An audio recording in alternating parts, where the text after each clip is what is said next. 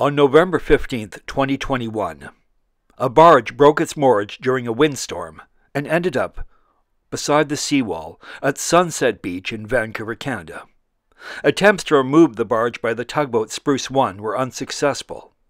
Now the plan is, during the king tide, which is on December 6, 2021, the barge, hopefully, will be removed with minimal damage. Here is the tugboat that tried to remove the barge. The Spruce 1, formerly known as Harmach Spruce. This tug just didn't have enough horsepower. As it stands now, the barge sits on the beach, a curiosity and an attraction for the locals. Taking pictures, security guards have been posted to ensure no one climbs aboard the barge and gets into trouble. So on December 6th, our cameras will be on location, and we'll see how it goes. Thank you. This has been Mariner News.